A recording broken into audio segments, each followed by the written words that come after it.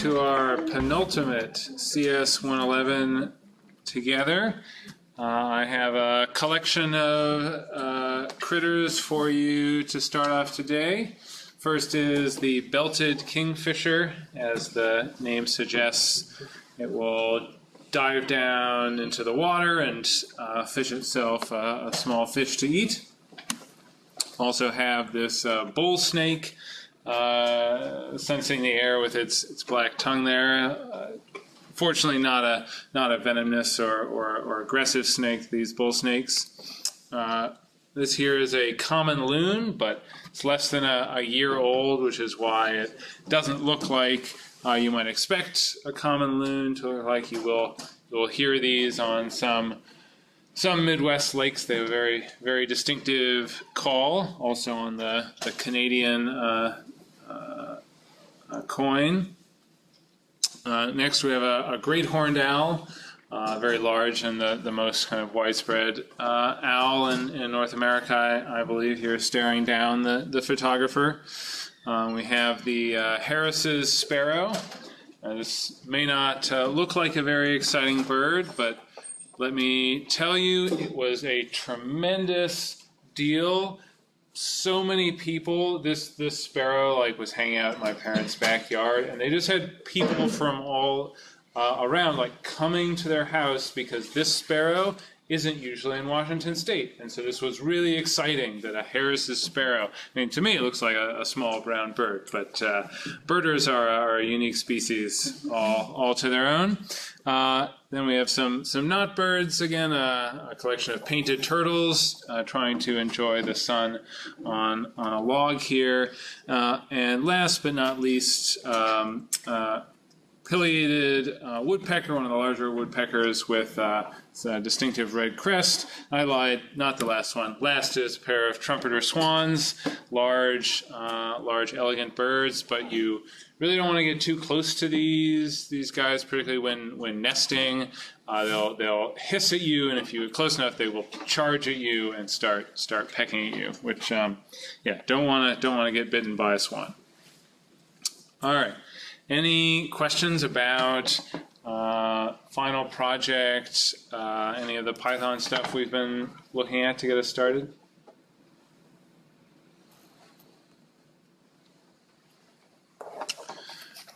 Well, you know me, this is the last chance I have to assist you with practice problems. So we'll start out with some of those, and for these, going back to our fundamentals, we're focusing on the skills that I really hope you end 111 feeling like you have mastered, reading code and recognizing what it's going to do with some of the core things like functions and loops. So we'll start out with this one here. What's going to be printed by when we call g f of g of 3, print what that returns. There's some other print statements in here, so take a minute and work through what you think this code will print. All right, some different thoughts on this one. Please discuss with your neighbors why you think it will print the one you chose. Some movement towards C. It's good news. That's what this will print. Which line is the 6 being printed by? Someone share that with us, Jonathan. Line 6. Exactly. When we call g of 3. We then call f of 3, that returns 3 times 2, and we'll print 6. And then where is the 10 being printed?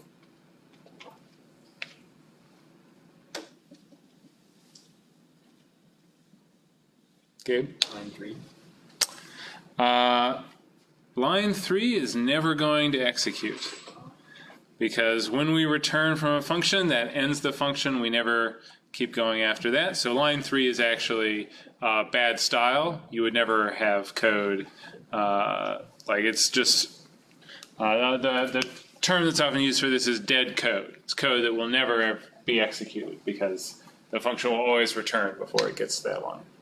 So it's not line 3. So what's, yeah, Shako? Line 9.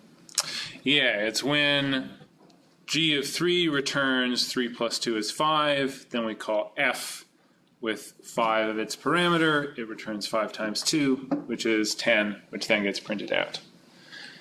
Any questions on this one?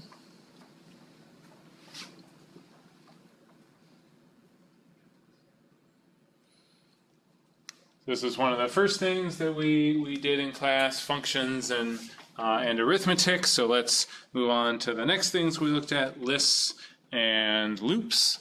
So consider this code and what's going to be printed out when we print nums at the end. All right. A and D seem to be the popular ones. Discuss with your neighbors. It's going to be one of those or maybe something else. So maybe a few more people for A. This indeed will be A. Why is nums not being changed by this code? Emma. Because we set temp equal to nums in the beginning, and then we use temp to. Oh, sorry. I'm confusing. Marcus? I think it's because nums as like the variable is never changed, but other variables like use nums, but it doesn't change nums itself. Yeah, that's the right idea. That when we say for num in nums, this is like we said if we unroll this loop, it's like we said the first time the loop goes around, num equals nums at 0. And then inside the loop, we have num equals prev. And yeah, exactly. Our nums is not being, we're changing what the variable num is, but this was just previously assigned to something from the list. It's not connected to that. It's different slots in memory. So we're changing the slot that's labeled num, not any of the slots inside our list. Does that make sense? Questions on that?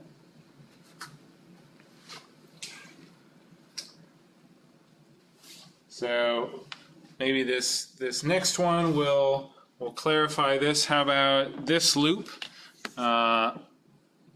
What will this end up printing?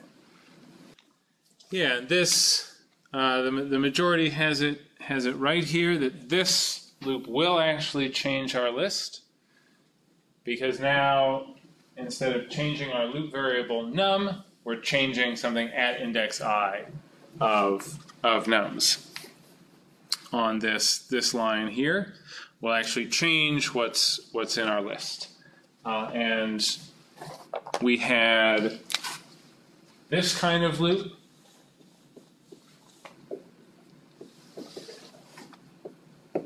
A loop over the elements of our list. The kind of loop where we have for I in range of the length of numbers, that's our loop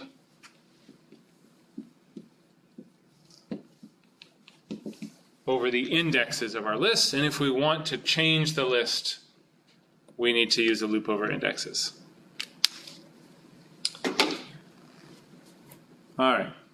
Now let's take a look at while loops and strings, as well as getting user input. So the input function prints out a prompt to the user and then waits for the user to enter some input. So take a look at these 3 lines and think about how you would describe what this code is doing. All right, I think this will be a good one to discuss with your neighbors. How I would focus on what these conditions mean about when we'll get past the loop, when we'll stop repeating the loop. All right, lots of movement toward D, but that's not the right answer. It will be C, because if we think about what will be true when we don't repeat the loop, because this code is going to keep asking the user for an answer until that while condition is false.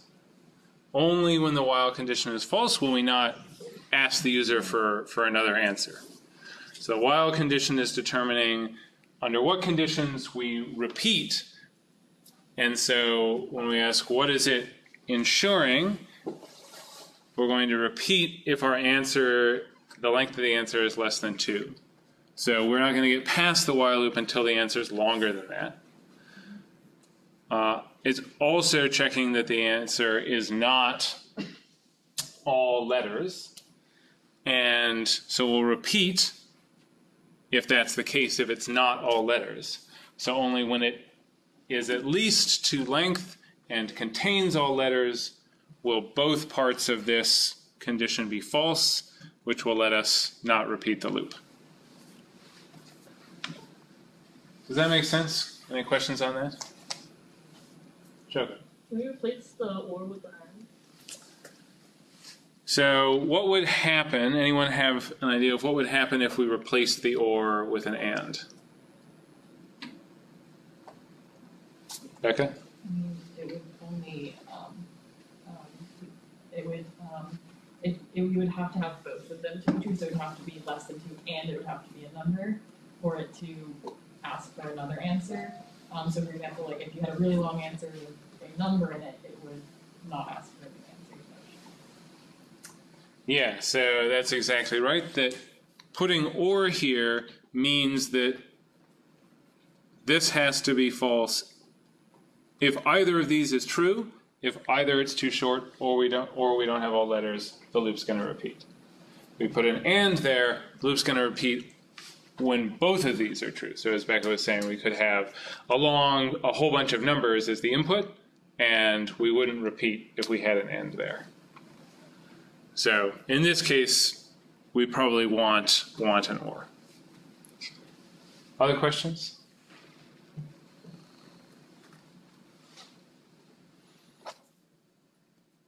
All right, last one. Here we have a function called swap, a list of strings, and we call swap. We have a couple prints. What will be printed? All right, please discuss with your neighbors how you're thinking about the swap function and what it's going to do to the list. We're all thinking B. That's great. That's what's going to happen. Can someone tell us why none is going to be printed out? Gabe. It doesn't return anything. What doesn't return anything? Swap, and we're printing swap. Yeah, we call swap, print the return value. There's no return, so that return value is none. And it doesn't seem like swap actually swaps anything, because our list ends up hoopla, hue and cry, kerfuffle, hue and cry. These all are actual things that people say. These, I didn't make these up. So why doesn't swap, like what is swap actually doing? It's not swapping it, redacted. It swaps them and then it swaps them back, right? It makes the index, or it doesn't swap, like it makes one at I, one at J, but then it changes that back with the second one? Yeah, I mean that's what it's trying to do, but but we already changed the one at I to be J. Yeah. So that second line is saying like the one at J actually equals the one at J because we just changed I to be the one at J. So if we wanted to actually swap 2 variables, what would we need to change about this? Is that right? You can add like a temporary variable. Yeah, we could add a temporary variable, so we save the old value at index I, so we can use it to change J. We can Python because it's fancy. Actually, we can use the multiple assignment to do a swap. We can say list I, comma, list J equals list J, comma, list I. So this basically makes a tuple of these two and then puts the first thing in the tuple in I, the second thing in J. So most programming languages don't allow this syntax, but Python lets us be tricky and do this swap in this single assignment. All right, we are done with the cards for all eternity. Brian? There's only room for 2 things. No, you could have any number of things on each, as long as they're the same number. Okay, so a few of the things on the agenda today. Since this is the end of CS111, and CS111 is the gateway to all other things computer science at Carleton, I thought I'd briefly talk about how the CS major works, just because it's a little different from a number of other majors on campus in a way that can be a little surprising. So CS 111 can go, there are 2 CS courses you can take, having taken 111. The most frequent one is 201, data structures. There's a couple sections, at least a couple sections of that every term. And this is digging into a lot of details about how do we actually structure data in a way that's efficient, thinking very carefully about what operations we want to do on that. And we did a little bit of that when we talked about how do we provide a campaign volunteer database, and we wanted to be able to look up things in it and change things in it and remove things from it. So we had this set of operations, talked about we could do this using a list of tuples, but there were some problems with that. And then there was this dictionary powered by this thing called hashing that actually let us do it efficiently. And 201 is kind of asking those kind of questions about all sorts of different situations. The other course that requires 111 is CS 202, Math of CS. This is often called discrete math in at other schools, and this class can also be, you can take Math 236 instead. You basically take CS 202 or Math 236, up to you. And this is kind of approaching it from, as the name suggests, the mathematical side, looking at how can we, in a rigorous and mathematical way, understand the kinds of data we're working with and the operations on those. Once you take 201, almost every other CS course, you have all the prerequisites for it, which is kind of the unusual thing. So there's other required courses for the major, 208, 251, 257. 201 is the only prerequisite for those. 208, Introduction to Computer Systems, looking at what actually happens in the computer when you run a program. 251, Programming Languages. How do you actually code up something like the Python programming language? Like, how does that actually work? That's 251. 257 is Software Design. How do we actually design good software that's accessible, that's easy to modify and maintain?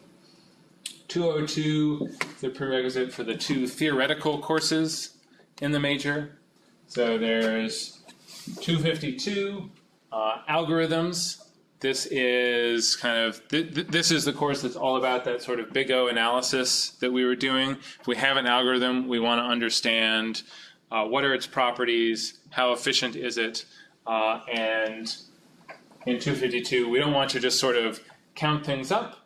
You'll be actually proving things, like doing mathematical proofs to show that certain algorithms are certain efficiency. And then the other is 254, called Computability and Complexity, or Comp and Comp.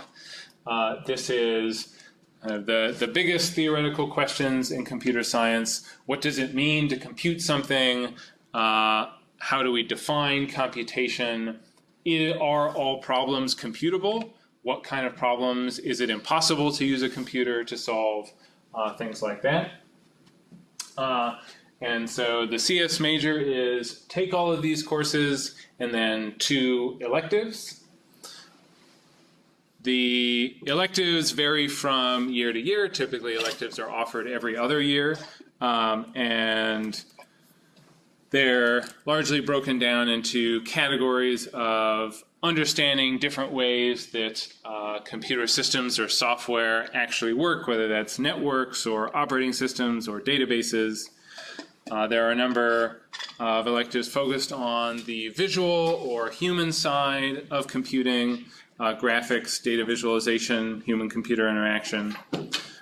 There are a few courses about how computers think, whether it's artificial intelligence, computational models of cognition. There's now a machine learning class as well.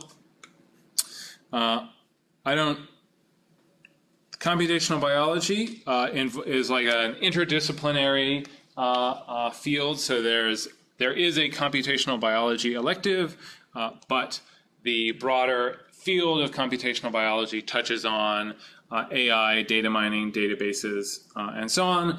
And then there are a few theoretical CS electives, advanced algorithms, and quantum computing being the 2 that are offered this year. So that's my summary of the CS major. Any questions about that? Sammy? So I know that there was this one class that I was really interested in taking, but I don't know how often they offer it. It's called artificial intelligence. Now, I know that we don't have it this year. Are we gonna have it next year, or is it like 2 or 3 years taking? So I think the CS 321 artificial intelligence is actually offered this term. It actually is the class that is typically in this room right before us. So that means that it's unlikely to be offered next year, so it'll probably be offered again in 2 years. But, for example, the machine learning class, which is sort of a part of AI, is not offered this year, and so will likely be offered next year. Other questions? Is there a set number of electives you have to take for the major? Yes, you have to take 2 electives for the major. There are some OCS programs that involve taking a bunch of CS courses, and those will satisfy the elective requirement as well.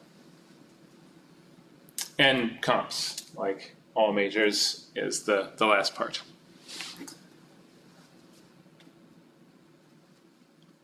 All right, last thing on my agenda for today before we have a bit of time left over for final project work is just to show some fun things we can do with computing, both that I've done and others have done. So one thing that I did as an undergraduate is got involved in a computer modeling project. And specifically, there was a professor in the geosciences geology department who studied the moon of Jupiter, Europa. And Europa has a kind of icy crust, and data indicates that it has a vast liquid water ocean beneath this icy crust. And in fact, there's as much liquid water on, there's more liquid water on Europa than there is on Earth, scientists think. And so one unfortunate thing about Europa is it is very far away. Jupiter is not close. And so it's very difficult to gather data about things on the surface of Europa, because you have to send a spacecraft that takes years and quite a lot of money to get there. So you might want to have computer simulations of processes that occur on the surface of Europa. One of those might be some comet smashing into the surface of Europa. This is a kind of has potential implications for life in these oceans of Europa, like how, basically the main question being, could these comets penetrate this icy crust and expose the ocean? Could they kind of mix things together? Could they introduce stuff into the oceans? And so what we did was take this computer code that had its genesis in like 1950s or 60s simulations of nuclear explosions, because it turns out the high energy physics of an atomic bomb are not that different from the high energy physics of some massive object smashing into a moon. And so this code was in a venerable programming language called Fortran. I hope that none of you have the pleasure of ever working in Fortran, but it can be a fairly efficient language. And the output of these simulations is something like this, where there's the comet here, and it's been set up to impact this icy crust at a certain speed. The color over here is the temperature, so this red down here is liquid water, and the icy crust is coldest at the top and gets warmer. And this is a 2-kilometer wide icy ball smashing into a moon that maybe had 20 kilometers of crust before it got to water. And the other thing to know is that the actual simulation is only 1/2 of this, and then it's just mirrored to give it the appearance of the full thing.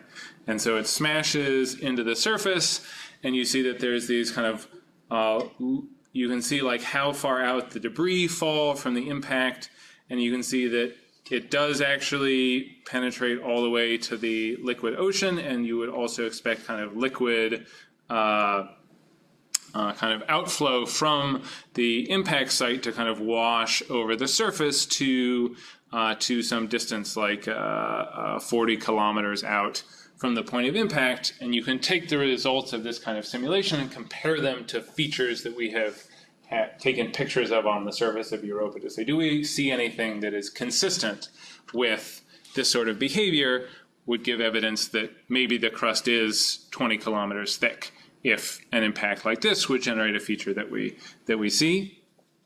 So since it's just a simulation, things do not always go according to plan. And so sometimes the simulations start normal and then get very, very strange as the entire moon begins to disintegrate. And because it's just a simulation, if you have a bug in like the property of the ice or how certain forces are being simulated, you can get really strange behavior out of a model. So that's the sort of CS applied to some other scientific question, like what happens when a comet slams into a moon. Another project that I've worked on is creating an educational programming game called Dragon Architect, with the idea of, let's make a game that can introduce some computational ideas, things like following a set of instructions, loops, procedures, these sort of ideas to, say, students in middle school. And the other part of this is, what if we could make this such that it would be kind of appealing or interesting to a very wide range of people. So our observation was, Minecraft, that's pretty appealing to a wide range of people. So why don't we make a game where you can both move something around using code, tell it to move forward, and turn right. But where you can also put down cubes, and thus you can have an environment where you're writing code to control a little dragon in 3D, and you're able to tell it to build things. And what made this a research project was that if you have a game like this and you get some people playing it, you can have people actually play different versions of the game. You can have people play a version where loops come before procedures, or one where procedures come before loops, or one where the player has certain kind of debugging tools available to them, and one where they don't. And you can start to ask questions about what is the most effective way to introduce these computational ideas to people who are learning programming for the first time. And so this is using CS to build a game, but for the purpose of learning about how best to teach people. And this is actually a number of the projects that I've worked on have had this focus of let's use data collected by a game or some sort of thing that people are doing on a computer to better understand human behavior or how people learn or what makes people experts at some hard task. And students at Carleton, both in comps teams and over the summer, have worked on Dragon Architect. This version you're seeing here was one that was created by a couple students last summer, basically updating it from the horrors of 2016 web development to actually use modern and less messy and undocumented structures. The last thing that I thought would be fun to look at was this term machine learning already came up. So this is the idea of using some statistical model or other algorithm to give a computer a bunch of examples of, for example, a bunch of photos with hands either palm out or fist or scissors, so that the computer can learn to recognize which pictures correspond to rock, paper, or scissors. And that means that, no, I didn't want this one. This other one seemed slightly better. So I can attempt to play it. So I can say scissors, and I figured that out, and say paper, but I thought it was rock. And it turns out that it learned to recognize paper by, I think, the back of the hand. Nope, this thing is always rock. That one I thought was maybe scissors.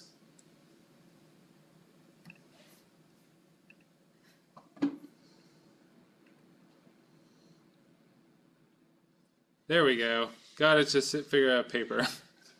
So the model isn't perfect, but it's using properties of the pixels in the image to recognize which position the hand is in. The other fun one is that you can give one of these models pictures of a bunch of different objects and try to train it to be able to recognize objects in some image. And so this one is saying it's 90% sure that there's a person in this section. Zoom this in. If I bring my phone into the picture, it's thinking that it does think it's a cell phone, actually. It's pretty sure that it's a cell phone, but this has decreased its confidence that there's also a person. Some things it might not be as good at recognizing. Oh, figured out that was a cup, but if it doesn't see the handle, it might think it's, sometimes, before, if it saw this, it's definitely sure that there's a bowl or a Frisbee on my shirt. Anyway, so I thought that's sort of a fun example of you're giving a computer some set of data to train it to recognize certain things. What is this thing that it's actually using for this? It's something called a neural network. And the basic idea is that each pixel of the image gets fed in as one input to this network. And then this network is made up of a bunch of boxes that take in some number of inputs and then produce an output that could go one or many places. And all that a box is doing is applying some simple mathematical function. So in this example, applying the tangent function to the input. And then each of these connections between the boxes gets multiplied by some number.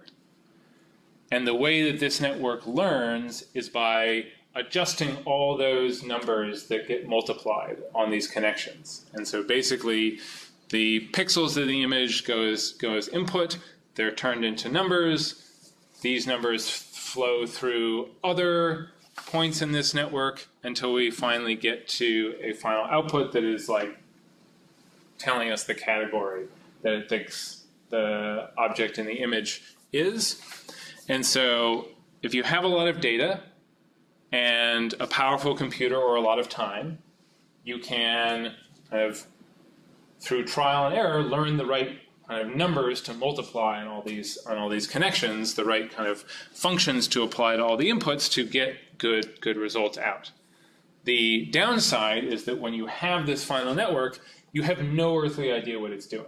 It's just like a bunch of numbers on connections, these mathematical functions. There's not sort of an intuitive understanding of the neural network.